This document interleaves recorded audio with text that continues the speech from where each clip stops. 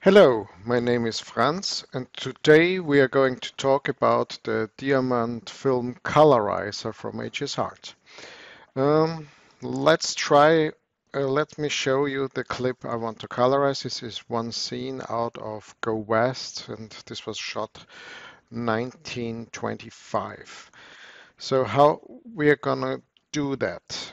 Well, there are many ways to do it really, but this is one of the approaches which are possible with the colorizer. So first we need some colors to get this done in the colorization. And what I did is I was looking up in the internet, and luckily I found actually some pictures on the internet. And for this, you see, actually this particular scene, someone went to the filming location and did photographs of the exact location where this film was shot in color. So we're going to use that. I found another photograph from Buster Keaton, which we're going to use to transfer colors from. Okay, so how we going to do that? Well, to use colors from an image, we have a special filter called color image sample. So I have an image sample and it gives color to my picture. So by clicking on this filter, by default, the filter drops to 1 frame, and I can go to my parameter section of this filter here and I can choose a color sample. I basically drag and drop now my color image sample. So what it does, of course, the colors from the persons don't fit, but I got basic colors for the background, which I would like to use. So next, for instance, I would like to concentrate on Buster Keaton. So, well, I haven't defined any colors yet, so I'm starting in this tutorial with an empty color library. So we need to build up a color library. And what I do now is I create basically a folder called Buster Keaton. And inside I create a color. And let's start with the head. I create a color head. So now I could define a color here with the color wheel, so like in any other software, but that's too complicated for me. So what I do is actually I bring over the Buster Keaton, and I would like to learn the colors directly from here. So how do I do that? Well, here my color settings, I have an icon extract colors from screenshot. That's what I want to do. So I click on that. And now I don't have, I cannot take the screenshot anymore, but we have built in a feature. So by pressing down the Alt key, my application goes in the background and I can see my head. So I'm doing that. This brings up another window. And here, actually, I can do some basic corrections in brightness, contrast, and so on, because I want to have a similar brightness than in this image, and I can play with saturations and so on. And now I have kind of a brush where I just learn colors. So I pick up colors and you see it's creating a gradient map based on the selection I do here in my image. So this is then basically the color of my head. So I have a gradient map. I have different colors to different brightnesses. That's my gradient map. So I have defined now a head with this gradient map, which I can change, of course.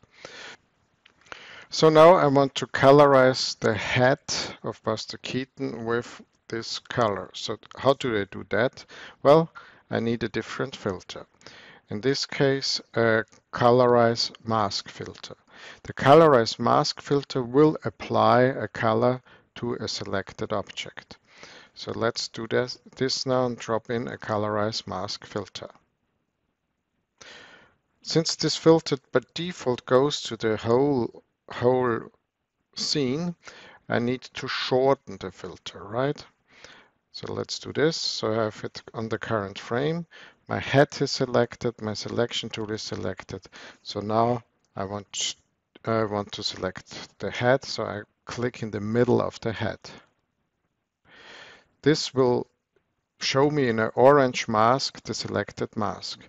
I can toggle the mask on and off over here, or I use my shortcut, which I like more, is the V key, so I can toggle the mask off. You see the mask is not everywhere perfectly, so I do a left click on the mask and the mask will expand to that area. Here it's a bit too much, so I do a right click to reduce my mask and the mask will fit in. So I've created now the color for Buster Keaton's head. So let's continue with another object, like to do his, I don't know the English word, gilet. I create now a new object called gilet. And I need, of course, the color again. So let's do this, and I'm hitting down the Alt key, and probably I use just the color from this here. I could choose any other color as well, of course. So a bit more brightness to it. So let's use this color. So I'm creating this color or learning this color by different brightnesses. Okay. So I have this color on here, and I go again to my selection mask tool. I click here on the mask. By default, it did create the whole person because it's trained for doing person, so I have to do some right clicks that I only get actually what I want to get here, like this, and probably on the other side as well. Okay, so I've created now two colors, and we can do another one like for his shirt. So I create a new object, go in there, and select this shirt over here. Okay, and same thing. I have to do some left clicks to get rid of this. Not the hand, but here I want to have it.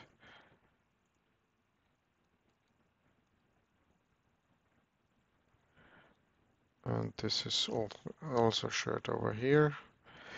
Well, I don't like this color, to be honest, so I can go in and edit this again and do desaturate it a bit, so to have it like this, and it will reapply the new color over there. Well, finding the colors or finding good colors is really a difficult task, which we are not discussing in this tutorial. Here it's more if I have somewhere colors, how to transfer it into our system and put it onto this. I also found some other images, like here we have cowboys, and I could learn colors from here and transfer it into my system. We could continue to do this with all the other objects to give them a color, but I will not do this today in this tutorial and leave this out for the future. But in the next tutorial, I show you then how, when I have colorized the whole image, one frame, how to get these colors over the time. So thanks for listening to this first tutorial here.